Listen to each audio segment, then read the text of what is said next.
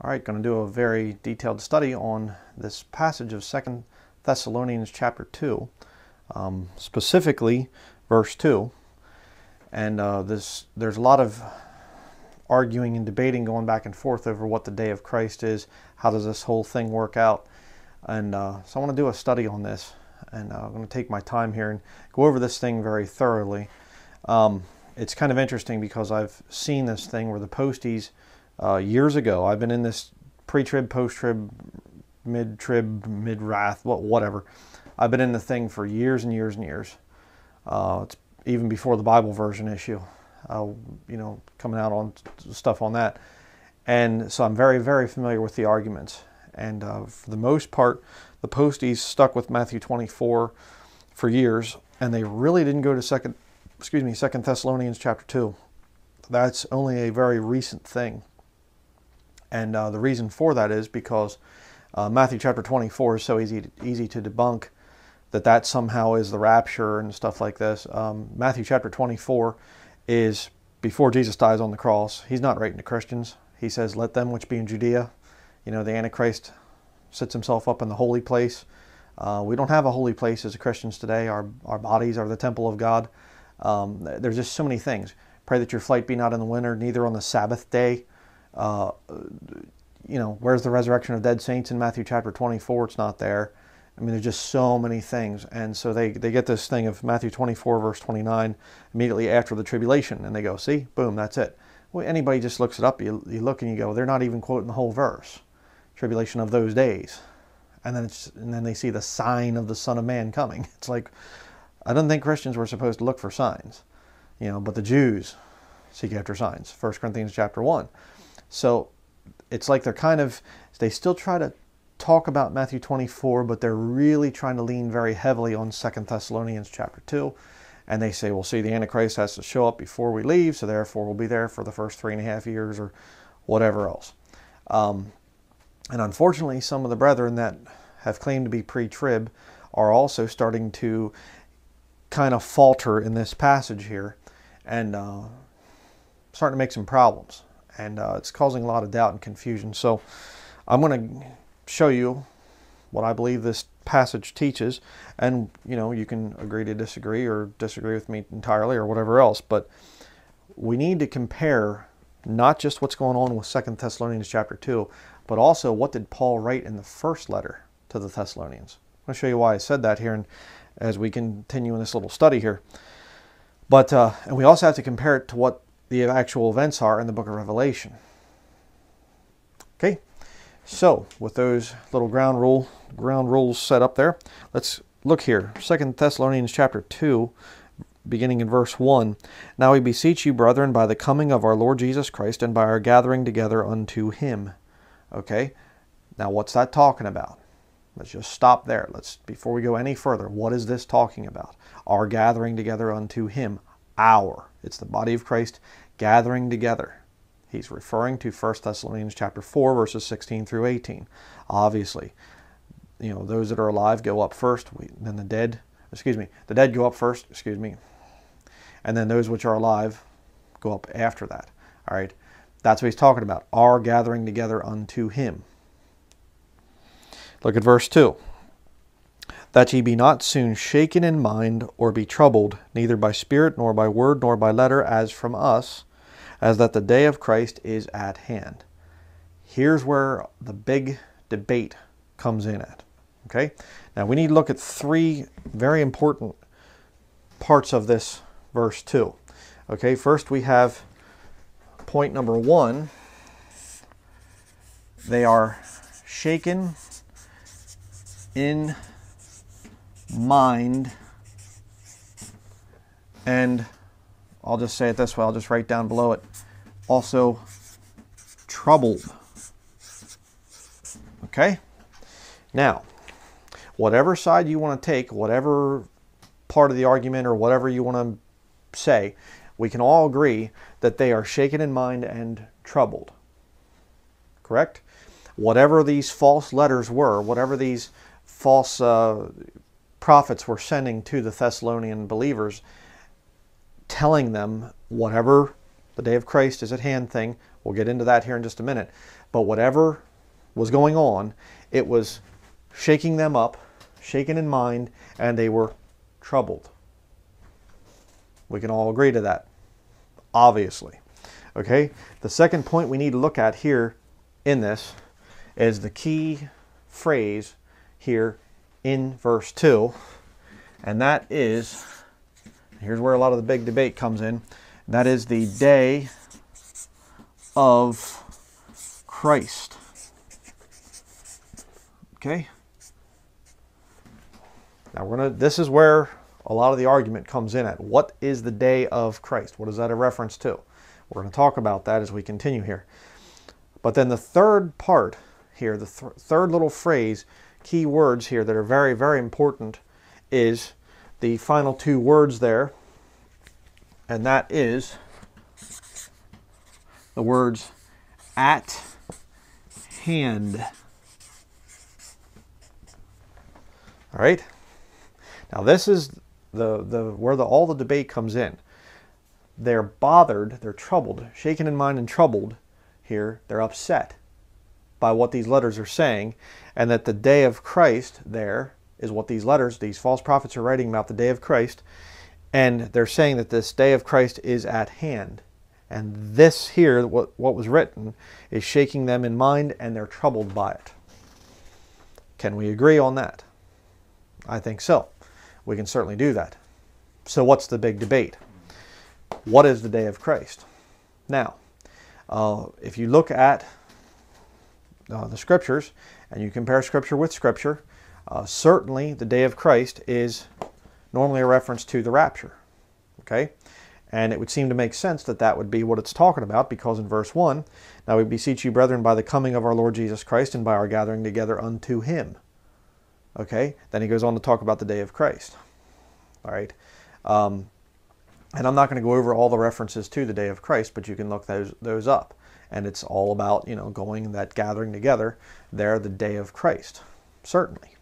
Okay? But here's the point. What is the context of what's going on here? You had somebody else writing and saying the day of Christ is at hand. Okay, now what are they exactly talking about here? And here's where my issue with this thing coming in, where you say, well, it has to be the rapture, because day of Christ in other passages, it's always the rapture, so it has to be the rapture here. Okay, why would they be troubled, shaken in mind and troubled, if they were thinking the day of Christ was at hand? See, that's why I'm looking at this thing and going, okay, that doesn't make any sense. I mean, 1 Thessalonians chapter 4, verse 18, wherefore comfort one another with these words. 1 Thessalonians chapter 5, verse 11, wherefore comfort yourselves together and edify one another, even as also ye do. How can this be the rapture? They're saying, oh, the rapture is at hand. See? And it's shaking them up in mind. They're shaken in mind and troubled. How does that make any sense? It doesn't. It's a comfort to them. And the Thessalonian believers were not some kind of worldly like the Corinthians or something, where they would be upset that the rapture was coming and they don't want to leave the world or something like that. That's not what's going on there. You don't see Paul rebuking them and saying, you're worldly. That's why you're shaken in mind and troubled, because you don't want the rapture to happen. And I've seen professing Christians that are like that too, by the way. So I have seen that, where I hope it's not the rapture soon. Boy, I just don't want to, there's so many things I wanted to do. It's like, okay, if you're right with the Lord, you're wanting the day of Christ, being the rapture. Okay? So what's going on here? Well, what a lot of the brethren do is they say, well, the day of Christ, because it appears elsewhere as the rapture, then we have to make it into the rapture in this passage. I'm going to show you that that's false. They say, and they'll say, the new versions will change day of Christ to day of the Lord, so it can't be day of the Lord, because then we line it up with the new versions. Well, I'm not for the new versions, obviously. King James Video Ministries, I think I stick by one version. It's not the new ones either. You don't have to change the text of Scripture to try and match the right doctrine or whatever else. And by me saying I believe it's the day of the Lord, that reference there, this unique reference in verse 2, That doesn't mean I support the new versions. Okay, so please don't put that on me. That is kind of ridiculous. All right, but see, here's the whole thing. I have Ruckman's study Bible, and I was going to bring it up. I forgot to. But if you have it, you can look this up as well. He says the day of Christ has to be the rapture, so therefore he has to change this right here. See, if you make this into the rapture, you have a problem here and you have a problem here. All right? That's why I'm saying it can't work in context. If this is the rapture, they're not going to be shaken in mind and troubled, and it doesn't make any sense either that it's at hand. Okay? And what Ruckman does in his commentary, and I love Dr. Ruckman, but I don't agree with him in a lot of different areas, and he says at hand means already happened. Now, I can tell you, looked up all the references in Scripture and just even common sense, if something is at hand, it doesn't mean already past. Never once is it ever used that way. If I tell you the rapture is at hand, you're thinking, yeah, I think it is. It's going to be happening soon. You're not going to go, oh no, we missed it. That doesn't make any sense. I mean, you look at prophetic type of stuff that's going on and things, and I had a brother say, that, well, there are no signs that precede the rapture. Oh, that's not true either. I mean, 1 Timothy, let me just go here quick. 1 Timothy chapter 4, now the Spirit speaketh expressly that in the latter times some shall depart from the faith, giving heed to seducing spirits and doctrines of devils, speaking lies and hypocrisy, having their conscience seared with a hot iron, forbidding to marry, commanding to abstain from meats. Goes on. 2 Timothy chapter 3, this know also that in the last days perilous times shall come. And it goes down through. There's a lot of signs that precede the rapture. All right, there's a lot of things that are happening, and Paul gives us signs that we can look for to see these things, to say, okay, we're in the last days. The rapture is going to happen at some point in time. So I had to add that in there too. So you can't say, well, the rapture there, that they were thinking rapture, but they're thinking it's already passed. No, they weren't. No, they weren't. What are they thinking? They're thinking this is the second coming. All right? Now, maybe they were confused about it because somebody else had written this letter and things. You see that there in verse 2. And they were trying to say that the day of Christ is, they used the term day of Christ, and so Paul used it, to kind of correct them or something. I don't know. But it does not make any sense at all. Why, if this is the rapture, why would they be shaken in mind and troubled about it being at hand? It doesn't make any sense. So if you make this into the rapture, then you have to change this down here. All right? Saying that it's already passed. It's not already passed. It's at hand. That means an event that's getting very close. All right? But now let's look back at 1 Thessalonians. But let me show you a key scripture. Look there at your Bible, 2 Thessalonians chapter 2. We'll read down through. We'll read to verse 5. Verse 3, let no man deceive you by any means, for that day shall not come, except there come a falling away first, and that man of sin be revealed, the son of perdition, who opposeth and exalteth himself above all that is called God, or that is worshipped, so that he as God sitteth in the temple of God, showing himself that he is God. All right, now, let's stop there for just a minute. Verse 5 is a key scripture here in this whole debate thing. But look at verse 3. As that the day of Christ is at hand, verse 2. Verse 3, let no man deceive you by any means, for that day shall not come, except there come a falling away first. What day? Well, what he just referred to there in verse 2, the day of Christ. All right? So if you want to make that the rapture, then the rapture is not going to happen until there's a falling away. And don't tell me it's the rapture, it's a catching up or something. No, it's nonsense. It's an apostasy. It's a falling away from the truth. Again, compare it to 1 Timothy chapter 4, 2 Timothy chapter 3. There's obviously a very serious departing there from the faith and things like this. Okay? This day here, that day shall not come except there come a falling away first, apostasy, and that man of sin be revealed. Then that means that Christians would be here to see the Antichrist. That's a problem. Because if we're here to see the Antichrist, mark of the beast thing gets kicked in, and don't say, oh, it's halfway through or something. Again, that's nonsense. There's a whole lot of things going on here in this passage, and I'm going to have to do other videos on it. But the whole point is, Christians are not on the earth when the Antichrist is revealed. All you got to do is just turn to Revelation chapter 5. There are Christians in there, the 24 elders. John's up there, great multitude of angels. The redeemed saints in heaven before the first seal is opened. You know? So again, it's more deception on that thing. But he says that this day is not going to come except there come a falling away first and the man of sin be revealed. And he goes on to describe about the thing of there in verse 4, which is, verse 4 is talking about halfway through the time of Jacob's trouble, when he causes the sacrifice and oblation to cease. All right, sets himself up in the temple to be worshipped as God. All right, so verse 4 is talking about halfway through the time of Jacob's trouble. All right, and like I said, there's a bunch more things I want to say on that. But let's stick with the point here. This day that Paul is referring to in verse 3 cannot be the rapture. How do you know? Because we're up in heaven before the Antichrist is revealed. So what day is Paul referring to here? He is saying, verse 2, the day of Christ. Verse 3, that day will not come except there come falling away first and the man of sin be revealed. He's talking about the second coming. The day of the Lord begins with the second coming, where Jesus physically comes down to the earth with his saints, Revelation chapter 19, and then he sets up that day, the 1,000-year period. One day is with the Lord as 1,000 years. Boom. That's what's going on there. All right? He's clearly referring to that. But let me show you the real proof here. Verse 5, remember ye not that when I was yet with you, I told you these things.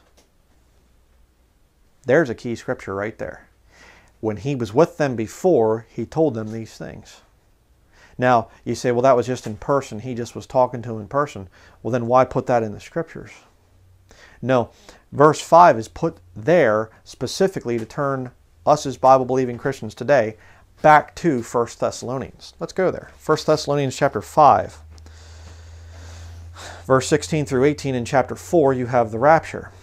Chapter 5, verse 1. But of the times and the seasons, brethren, ye have no need that I write unto you, for yourselves know perfectly that the day of Christ... Is that what it says?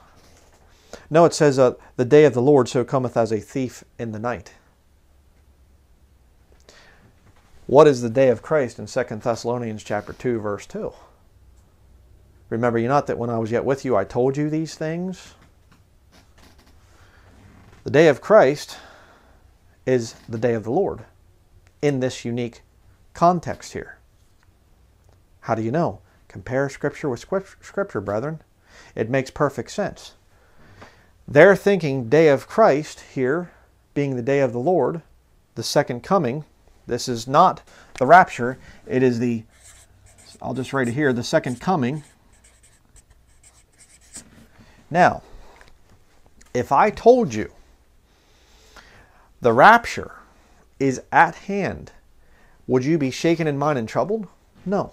If I told you the second coming is at hand, would that shake you up in mind, shaken in mind and troubled? Would that be your feeling, your attitude? Yeah, it would be. Of course it would be. Because you see, all of a sudden you start thinking to yourself, am I going to be able to buy or sell? You mean to tell me I'm going to be facing the judgment of Almighty God? I mean, how many times have you as a Christian been spared from horrible storms that have come through the area and all kinds of other stuff that's happened on the lost, wicked people out there, and you've seen God's hand of mercy upon you, upon your household, and spared you from that thing? But it's going away. You're going to go through the same judgment as all the lost people out there. Shaken in mind and troubled. If you have any common sense, you would be. See? That's what's going on here. This cannot be the rapture in 2 Thessalonians chapter 2, verse 2. It can't be the rapture. You have to mess with this. You have to say at hand means already past. It doesn't. It never has. Nor will it ever. It's the second coming. How do you know? 2 Thessalonians chapter 2, verse 5 takes you back to 1 Thessalonians chapter 5, verse 2, and it says, the day of the Lord. Paul is writing, and he says day of Christ and uses it, this term here, to refer to the day of the Lord. Let's keep reading. 1 Thessalonians chapter 5, verse 3. For when they, I've talked about this in multiple studies. There's major distinction here. Ye, you, yourselves, us, and then they, themselves, and things like this. They, them, they, others, they, not themselves, excuse me. For when they shall say, peace and safety, then sudden destruction cometh upon them, as travail upon a woman with child, and they shall not escape. Somebody's escaping. You say, well, that's halfway through the time of Jacob's trouble there, when the man of sin, comes about and everything else, and then the wrath starts, and so, you escape. I can tell you right now, a lot of Christians are not going to escape, if that's the case. If the body of Christ goes through the first 3.5 years of the thing, there would be Christians that would be taking the mark of the beast. Of course there would. Would they escape? No, they wouldn't. And God would be forced into a situation where he's going to have to say, hey, you're sealed until the day of redemption, but if any man takes the mark and worships the beast in his image, the same shall drink of the wine of the wrath of God. What do I do with that? Revelation 14, verses 9 through 11. You make God into a liar with this whole system. Wonder who would want to make God into a liar. It's interesting. Verse 4, 1 Thessalonians chapter 5, verse 4. But ye, brethren, are not in darkness, that day, what day? The day of the Lord, should overtake you as a thief. Ye are all the children of light and the children of the day. We are not of the night nor of darkness. Therefore let us not sleep as do others, but let us watch and be sober. Oh, there's no signs that precede the rapture. That is not true. I've heard that thing for years and years and years. I don't know if I might have repeated it different times, but it's not true. 1 Thessalonians 4, 2 Thessalonians chapter 3, both give you all kinds of signs that you can look for. And there's other ones too. Signs that happen before the rapture. We're to watch and be sober. Verse 7, for they that sleep, sleep in the night, and they that be drunken are drunken in the night. But let us who are of the day be sober, putting on the breastplate of faith and love, and for an helmet the hope of salvation. For God hath not appointed us to wrath, but to obtain salvation by our Lord Jesus Christ, who died for us, that whether we wake or sleep, we should live together with him. Wherefore comfort yourselves together, and edify one another, even as also ye do. Are my words comforting to you as a Christian right now? You're not going to have to look for that second coming. You're not going to be going into a time of God's wrath. And don't let anybody fool you. Oh, the wrath starts halfway through. That's stupid. Okay? The Antichrist, he shows up at the beginning. You take his mark, you get God's wrath. Don't give me this nonsense. I mean, read Revelation chapter 6 and tell me that there's no wrath in that. War, famine, death, hell, all this stuff. And that's not God's wrath, And, a lot of these posties are getting so desperate that they actually literally have to go in there and say, Revelation chapter 6 is what man is doing to the saved. And then after that, the trumpets and the vials and things. Then you have, Revelation chapter 7 on. Then that's what God does to man. Ridiculous nonsense. I mean, they can't even read English. All right? Jesus is the one that's opening the seals. It's not man doing things to save people. The Lord Jesus Christ is the one who's found worthy to open the seals. So, what's going on here? This thing right here, 2 Thessalonians chapter 2, verse 2, is one reference, and I will say all the other references to the day of the Lord Jesus Christ or the day of Christ or things like that, those references are about the rapture, certainly. But in this unique context here, it does not make any sense at all that the day of Christ is the rapture in verse 2 of 2 Thessalonians chapter 2. It can't be. Can't be the rapture. If it's the rapture, they would not be shaken in mind or troubled, right? And if you want to try to make it into the rapture, then you have to change this in order for this to work. The only way for the verse to make sense to you is if the day of Christ is referring back to the first letter he wrote, where in chapter 5, verse 2, it says the day of the Lord. Paul is referring to the day of the Lord. All right? So, trying trying to think if I should get into any of the other points on this 2 Thessalonians chapter 2, because this is like I said, the posties are starting to try to abandon ship on Matthew chapter 24, because you can pin them so easily on that.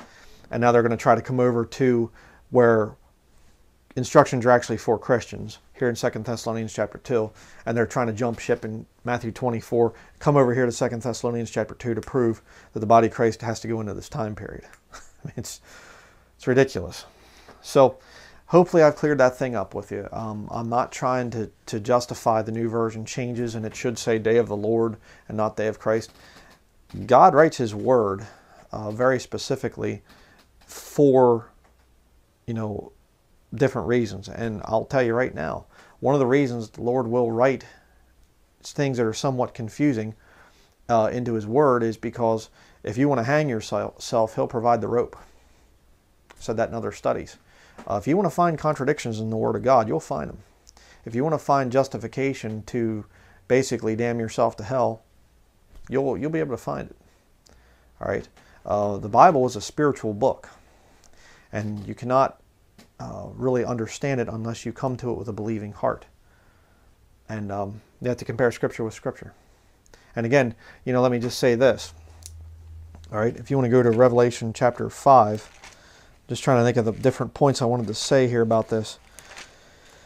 Revelation chapter 4, you have John going up in hearing, that he's to come up in verse 1. Verse 2, he comes up, and then he sees 24 elders there in verse 4.